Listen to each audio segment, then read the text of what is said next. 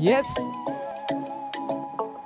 Welcome everybody for the first time ever. Let me welcome you to the Zumba World.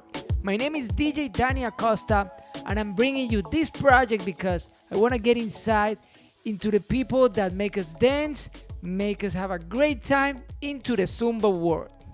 So guys, this new project is for you and I'll be so happy to receive all your comments and ideas to make this a podcast that we can bring to the community, that we can learn from the instructors, that we can learn from the students, and have a lot of fun. So in the Zumba World, my project is to bring, as I mentioned, famous instructors, the people that we have danced with, that we admire, and get to know them a little bit more. What do they like? Some experience that have happened in the stage, out of the stage. There's so many things to say into this Zumba World. And you know what? I'm so surprised because in Zumba, when I get there, I was just so amazed to find so many things like this huge community, which has its own language. Because, I mean, if you're from outside, you don't know what is a ses, what could be a CJ, what is a scene. Your clothing, guys, like you kill it. I don't use Zumba wear, my own choice, but I mean, beautiful. And dancing all over the world. Like this is not something that I just find in a couple gyms in the United States, but something that blew my mind. Like people in Asia, Europe, everywhere in the world dancing to the beat. So what an amazing time. This is the first time that I do this, and you know, I'm a little bit nervous, but I'm just excited because I wanted to do this for so long that I say today, let's do it right now. So the first episode, I want to bring the people, but I think that it's fair that you know first the story of DJ Dani Acosta. You know, it's funny because I didn't have somebody to interview me, but what about if I tell you the things that matter to me, why I'm into Zumba, and what I want to achieve in the next months, years, staying with the scene community. So let's get started. All right, guys. So the first thing I want you to know, I'm from Colombia. I'm 32 years old, and I live now in Charlotte, North Carolina. How did I end up in this beautiful world of Zumba? All right. Let me tell you from the early beginning. I'm going to move you like 21 years to my 11 years. It happened that when I was a child, I used to be a little bit shy. I hated going to parties because, you know, back in the day in Latin America, on these parties, they used to have these line dances that I think as you as a kid hated for real. Like nobody used to like going to these line dances. So I remember my mother told me that she signed me up for dance classes in December. I was 11 years old at that time. And so I remember that I went to these dance classes, and into these 3 weeks, they teach me how to dance salsa, merengue, cumbia, and tropical music. Me just being 11. What I'm gonna do with this? So I remember that after these classes, my mother bought me a couple of the strobe lights and the party lights, and we have a stereo. So my friends, they got to know that I that I did these dance classes. So they told me, "Why don't you throw a party in your home?" So I got the garage. My mom pulled the car out, and for the first time, that was I think January 2001, January 2002. I'm not pretty sure. I threw my first party at 11 years old. It was amazing. You know, I got known into the neighborhood for being the guy that do parties for kids every 2 weeks or very often. And the word got spread into the neighborhood, so I started doing little parties with my friends. It was such a fun time. So when we went to 2004, I was in 9th grade, a little more teenager. And I remember that a friend of mine, he was doing a class. He told me, "Hey, Daniel, I'm going to these DJ classes. What do you think? Like, do you do parties and this stuff? But what about if you start learning about DJing?" So this was in Medellin, Colombia, by the way. So when I was in Medellin on 2004, I took these classes. The first thing that many DJs learn first is to play EDM, electro dance music, even electronic music. And I got in love with the thing. Like, I was having a great time.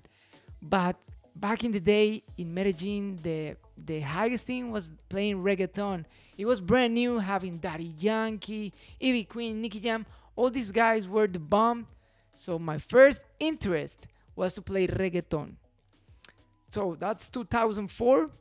I got my degree after 4, 5, 6 months playing the academy, and I was out now in the parties. My mother and my grandfather bought me my first DJ equipment, and I went to a couple parties, had a great time, and the beginning of my career starts playing in nightclubs for people kids underage. We used to have a little nightclubs that were under 18. We could go have some fun, no drinks. Party was until 12 a.m. On that time, if mom was out there, you had to go with your parents. It was so embarrassing. Thank God I was a DJ, so my parents were never around while I was working. So what happened? What is a pinpoint? What is a big point for my career? 2006 in Medellin, I get to meet J Balvin. In 2006, J Balvin starts hard on his career, and he's going to all the high schools in Medellin, universities, and places. So we become friends, my group of friends with him, and we start going to all these places. I was 16, 17 on that time, and we had a great time. So meeting J Balvin was great because he was a visionary. I respect this guy so much for everything that he has accomplished. And I remember that for going to party and being a reggaeton DJ back in the day, on 2008, I have a big shot. My first biggest shot was that he called me one time and he said, Daniel, I need a DJ to come with me to the United States to play at a couple parties on New York City. Guys, I was in shock. For the first time in my life, you know, that those dreams of being in the music and start traveling, having some fun, it was happening. It was April 2008, me flying an overnight, another day flight, 5 hours to New York City with J Balvin, sleeping on the airplane. It was crazy. I treasure that memory because we went to New York, we stayed in Washington Heights, and we threw that party. You know, 2008, this guy still is not as famous as he is today. And the years go by, so we started still playing in 2009, 2010, and 2011. I'm going in tours with him in the United States, mostly New Jersey, New York, Orlando, and Miami. We had an amazing time.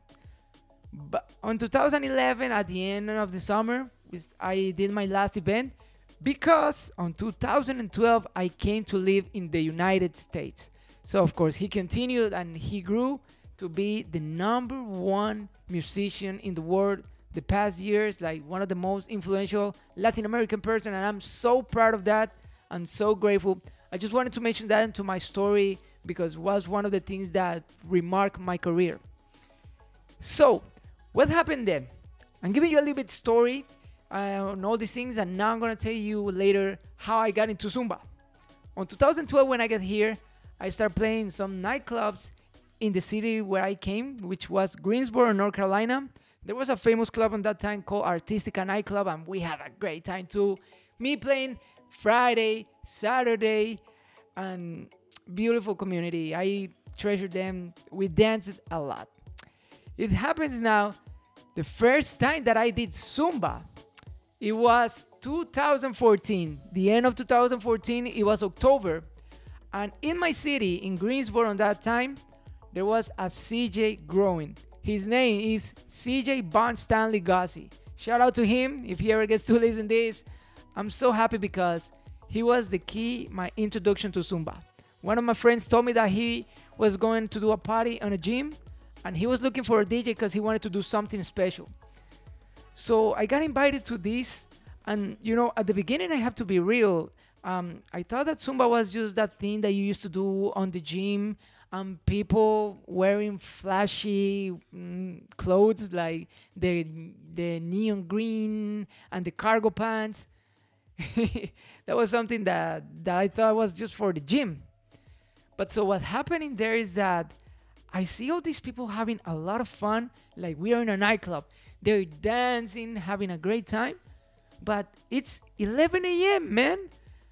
I'm used to go to parties from 10 p.m. until 3 a.m. almost every weekend. And I see these people having the time of their lives at 11 a.m. on a gym, in a basketball court. You know, I had a great time. I really enjoyed a lot. And I had the opportunity that some people saw me. So after this party with Bon, I have the contact information from another amazing CJ that you may know. She lives in Durham area, and this is CJ Erica Dixon. She has carried the flag of soca music and the Caribbean music, and she's an amazing, amazing CJ. She has a trajectory of around 10 years, I don't know, but she is just wonderful. So I do parties with Erica, I do parties with Bon, and I get to meet more of these CJ guys in the community in Greensboro, Charlotte, Raleigh. Such a great time. So I started doing parties for Zumba. I started doing a lot of fundraising, CJ events, and I got invited to these places. Amazing. Now, the most important point here I want to mention something. 2017. I never knew what it was SynCon. I've been working on Zumba since 2014, and I see that every summer these guys go to Orlando, and I started seeing some pictures of people having a lot of fun. And there was Shaggy, there was Prince Royce, and 2017, I get to see that there is Daddy Yankee on the 10-year anniversary of the SynCon. Man, what a great time. I mean, me watching from the phone, all you having a lot of fun, and I was at home.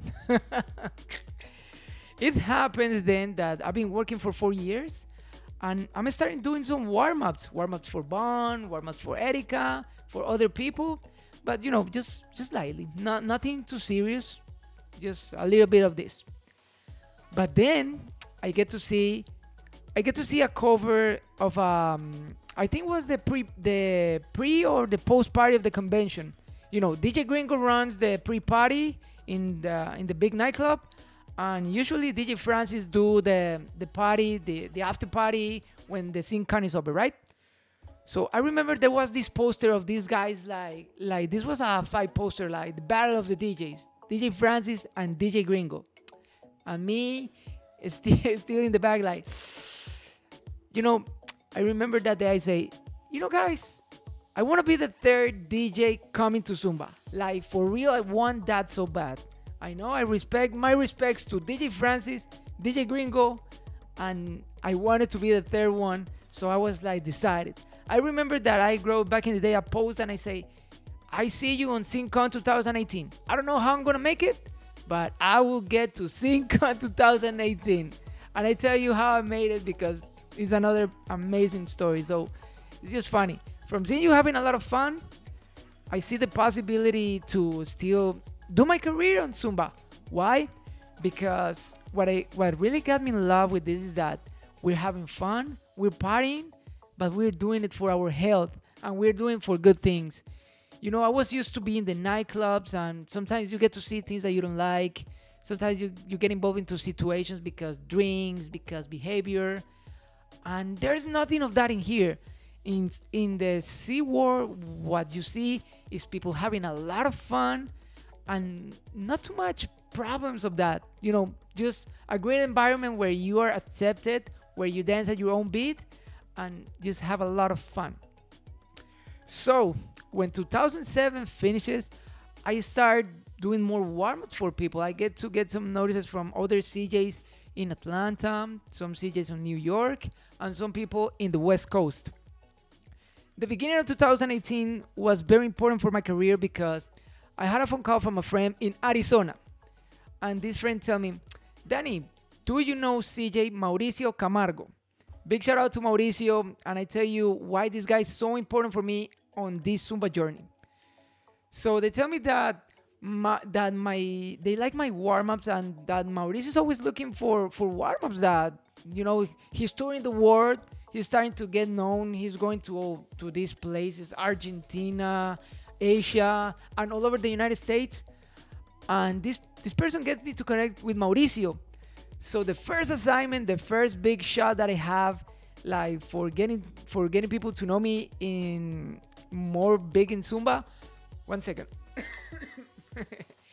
The first shot was Scene Academy in Spain 2018. I think this was in Madrid. And on that time, there was CJ Mauricio. He was presenting Hit the Streets. So when we talked the first time, he told me, I want to take something that blew their minds, like something very amazing. And then I was excited, like, you know, I've been wanting this shot. I've been wanting to become the third DJ to come seriously into Zumba. And then I get to work hours and hours in a project that was called Son of the Streets. Somebody may remember this warm-up. And if done, you can check it on djdaniacosta.com/Mauricio Camargo. That is the first warm-up that became viral from me. Son of the Streets. They played this warm-up in Spain, and I posted on my website, and I got hugely surprised, like, to see a lot of people getting it from countries where I never had a presence, like people from countries in Europe, in Asia. Other guys here in the United States started to getting these warm-ups, and I'm surprised. Like, it was a huge surprise for me having this. So after doing Son of the Streets, and this was on February 2018, I started doing some other projects with him, and I got his invitation to participate on 2018 Hit the Street, the session at SynCon 2018, and in that time they had also Streets of Colombia. So it was amazing because we get to do Hit the Streets, like global streets, and we get to do our own country, Colombia, bringing the beat.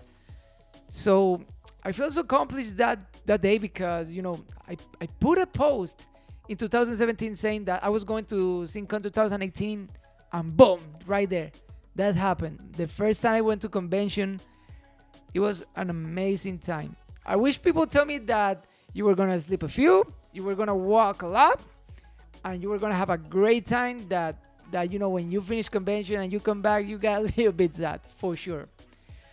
Okay, 2018 has passed. We come to 2019, and thank God, after convention, things grew up a lot. I had the pleasure to work with so many CJs on the world.